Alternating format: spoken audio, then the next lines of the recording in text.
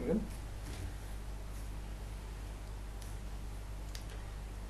So nervous system, human nervous system, we can think like a computer. Okay. So the nervous system has three parts: the spinal cord, the middle portion of the brain, upper portion of the brain.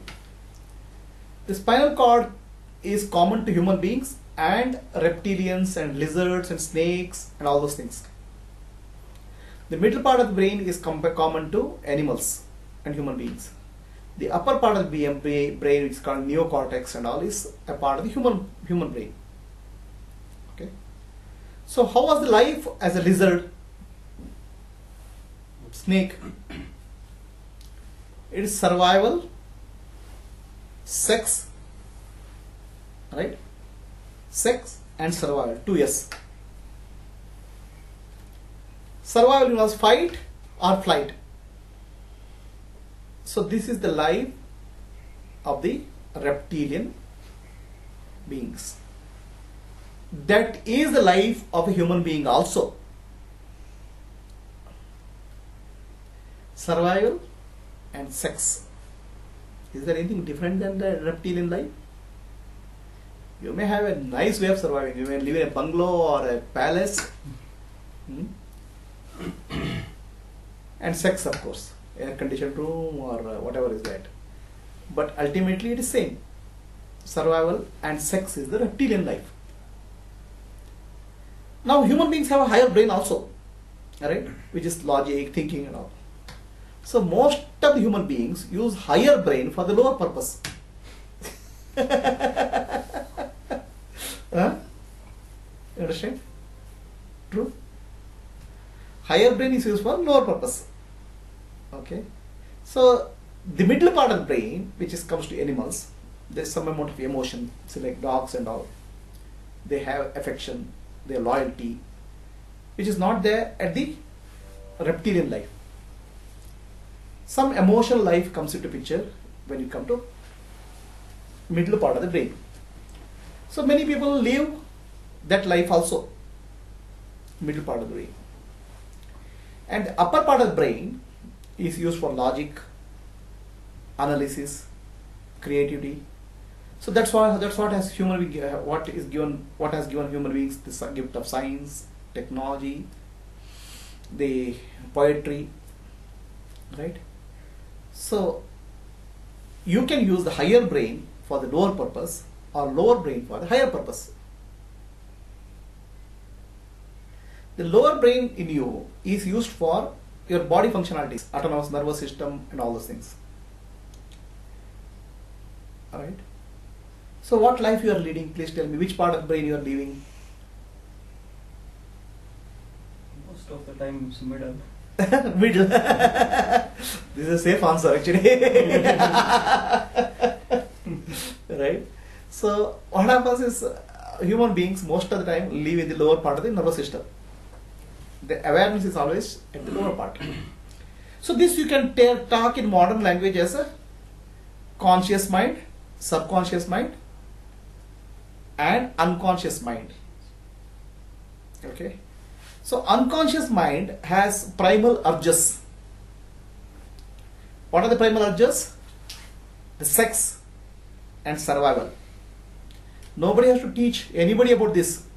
That comes by the child is born, it knows it has to take the food. These are primal urges. It has come as a part of the unconscious programming by the universe. Fear is there. Fear is also part of that. Fear of survival. Right? Nobody has to teach you how to fear. Even the child is afraid. Right? Fear, sex, right? And survival. And sleep. They are called ahara, nidra, maithuna, bhaya in Sanskrit. Ahara means food, nidra means sleep, bhaya means fear, and maithuna means sex. So any school teaches this? No, nobody has to teach this. These are all primal urges. Is there a part of the all living being, not only human being, right? No animals have to learn any of this. Only human beings may have to have a sex education. So They are more confused. Whereas other animals, everything has four. Education is four things are primal. That's unconscious programming. Okay. Then there is subconscious. Subconscious is based on your impressions. Got angry, anger, fear, anger, then jealousy. All those things are based on your experiences. These are kama, krodha, mada, matsara, moha, lobha. 6 emotional disturbance of human beings. Kama means desire, krodha means anger, kama, krodha, mada means haughtiness, matsara means jealousy, moha means attachment, lobha means miserliness. So these are part of the experience of human beings, subconscious appraisal. All these are considered as part of the lower brain, mid to lower brain. And you are conscious, you are aware of this, no? You are conscious of this. So that's called consciousness, human being. Unconscious, subconscious and conscious mind. Okay? But then you are not aware is that you have a superconscious mind also, which is actually upper part of the brain, starting from Ajna Chakra, upper part of the brain, nervous system. It's not fully utilized in human being. It's not fully evolved. Okay? You have the infrastructure, but it is not well utilized. It is said that human beings have evolved from monkeys. From monkey to man is the theory of Darwin. Do you agree with that? You agree or you don't agree? Agree. It's false actually. It's wrong actually. Wow. Human beings have not evolved from monkey to monkey has not evolved in human being. Human beings are monkeys only. Without a tail. The mind keeps on shifting, jumping. Only thing is monkeys you jump physically. Human being mind it has become monkey mind has become a monkey. Right? The evolution which Darwin speaks of at a physical level, the evolution which we speak of at a consciousness level. There's a consciousness level also evolution happening. So has the evolution stopped with monkey becoming a man? Then there's next level of evolution possible. And that next level of evolution our Rishis found that it can happen through this center, Adna, and this center called Sahasrara. Enlightenment. Now you got a right word. Education has been proper. So, this is possible when you develop these centers, this center and this center. So, for developing that center, you need to preserve the energy, direct the energy to these centers. Meditation, contemplation, service, all those things will develop those centers. You become more and more aware. You start living in awareness. One day will come when whatever you do, you can't go to unawareness. That's the state of enlightenment.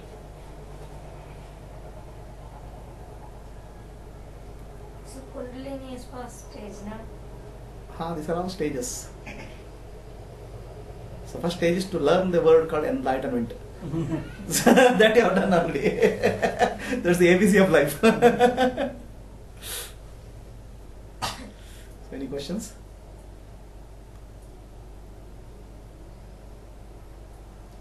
So when you did the meditation, did you find mind became silent? Yes. Yes or no? Sometimes. Sometimes mind. Did you feel the silence? The silence is the nature of existence. That's your own true self. So as you go into more and more awareness, you become that state. That state will be retained throughout the day. You operate from deep silence. When you operate from deep silence, you operate from God.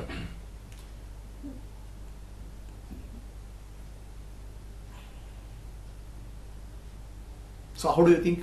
When you ask a question, immediate answer comes to me. It doesn't come from the mind, lower mind. It comes from the higher mind, superconscious mind. It's connected mind. Understand? So now, beyond superconscious mind, the subconscious. Sorry, I stopped it here. You stopped it there or continue? So there's subconscious, unconscious, superconscious, conscious mind, right? Conscious, superconscious mind. Even superconscious mind will give you the truths of the universe. Okay, so all religious teachings, what is called dharma, karma, moksha, liberation, enlightenment, all these things come from the superconscious mind. Okay. So now what I speak, these truths come from the superconscious mind. These are not conscious mind or subconscious mind. Similar discoveries of science, many of them, like theory of relativity or quantum physics, many of them have come from superconscious mind. Even though scientists say that I got it, it comes from the higher mind, superconscious mind. Okay? Understand? So when we are doing some creativity, like drawing or like singing or like preparing websites and all, these all come from superconscious mind? the creativity can come from unconscious mind. The creativity can come from subconscious mind. Creativity can come from conscious mind. Creativity can come from superconscious mind. We can't judge. You can judge. Those who know can judge. Those who have eyes, they can see. What comes from the superconscious mind has lot of beauty and subtleness, peace with it. A person who is realized, enlightened, makes a statue versus a person who is not realized makes a statue, there will be hell lot of a difference. A sculptor, let us say one sculptor makes a Shiva statue and another sculptor makes a Shiva statue. The person who has made a Shiva statue is enlightened one, then the statue will have a beauty in that, which is, you can't explain. Beauty, there's no formula, no? That girl is beautiful. How you can explain a formula for that? It's an inner experience. The person who is enlightened, when he creates a poetry, there's a beauty in that, a subtle beauty. Today the film industry is there, right? How many million songs are there? Every time Dick and Harry will compose a song, right? But all these are coming from subconscious mind, unconscious mind, junk. Is private garbage, you are putting public garbage, making public garbage. Okay. Whereas there are poetry which has come from like Kanakadasa, Purandaradasa, some saints. Upanishads are poetry. Okay, one sentence is poetry. Veda mantra is a poetry. Now this poetry is eternal in nature. It lasts long. All this garbage which comes out of human subconscious will be nowhere. It will be, no time it will be forgotten. Okay, the teaching of Buddha, they come from superconscious mind. They last long. They will teach the simple same thing. Nobody will teach anything special. The truth, peace, love. But the words will have that power. What is correct about it? What is correct? No, I'm getting. You are getting. I'll give you an example, then you'll get it. So Vaishali comes to Rajeshwar and everywhere garbage is there. She says, what? This place is garbage, full of garbage. So even if you come 10 times and say 100 times you say garbage, nothing will happen. Suppose one day Prime Minister decides to come to Rajeshwar, looks at the garbage, it doesn't say anything. Garbage, that's all. Next 10 years that place will be clean. What is the difference? Huh? You also said same thing and Prime Minister also said same thing. Why? But he is the Prime Minister. His words have the power. The words are same. Understand? How did the power come? The position. Correct? Same words, the truth and peace and love, can come from the politician's mouth. And same word, truth, peace and love, can come from the enlightened person's mouth. The words which come from enlightened person, that has the ability to transform people. When it comes to the mouth of the politician, people don't even care. The power to the word is given by the consciousness. Understand? So similarly, whatever action and work which is done by the Gnani, the power of consciousness is that.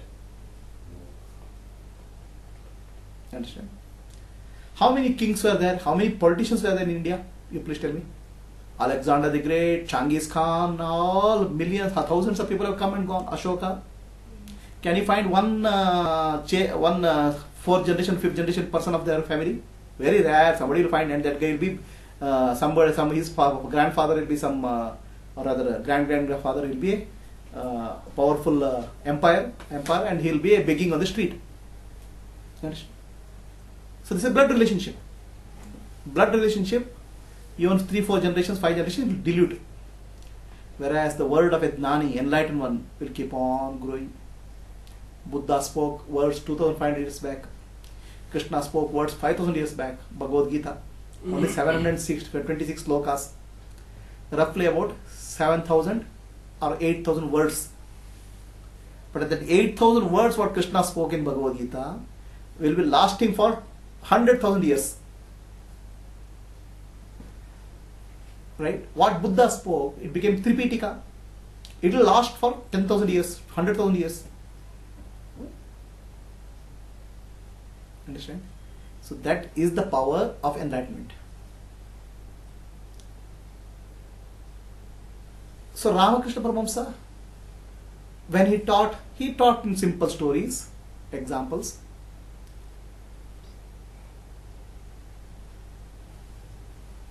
When he taught, there were some 100 people or 50 people coming to his house. After he passed away, Vivekananda took these words. Then 1 century is over. Millions and millions of people listen to Ramakrishna Paramahamsa's words. What happened? So as the time passes, power starts growing. Alright? Whereas the physical power, the political power keeps on coming down. Spiritual power keeps growing. Understand? So that's why a birthday of a Gnani is called as Vardhanti. There's no birthday celebration for a Gnani.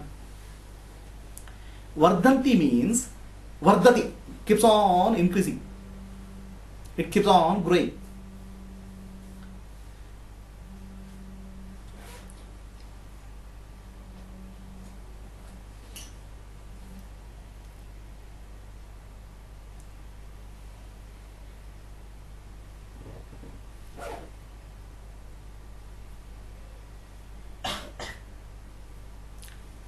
So there is the celebration of a birthday with Gnani. It's not a birthday celebration. There's nothing called birth for a Gnani. There's no body, there is no mind, there's no intellect. Then what are they celebrating?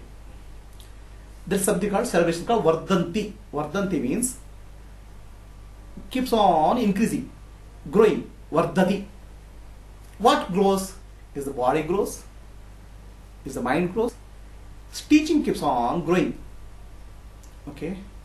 The teaching of a Gnani is eternal in nature.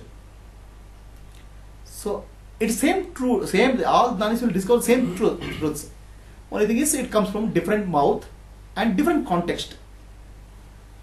So that teaching keeps on growing. That's why Gnani's birthday celebration is called Vardhanti.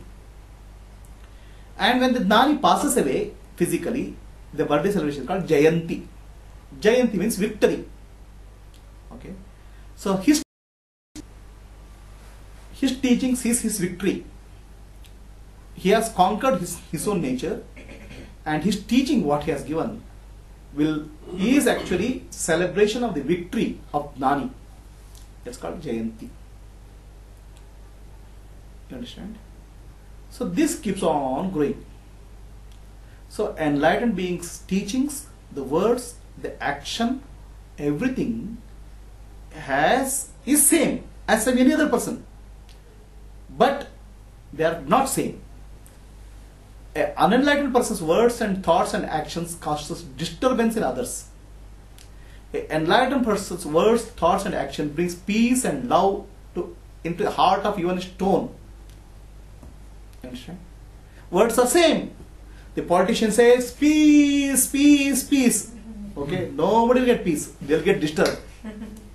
Same way, Gnani may not even say this peace. He just says, that's more than sufficient. Peace will come. Understand? So we have understood now? Any questions?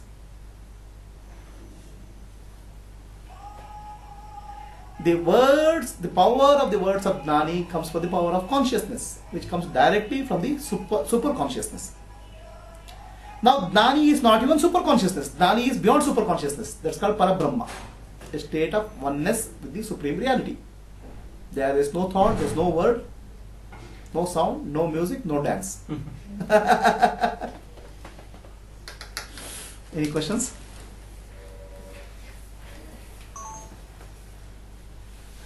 So you came by taxi?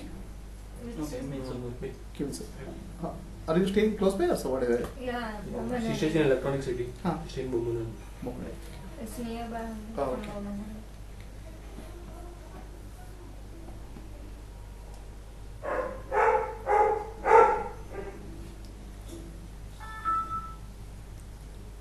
It's called. Stop. Save.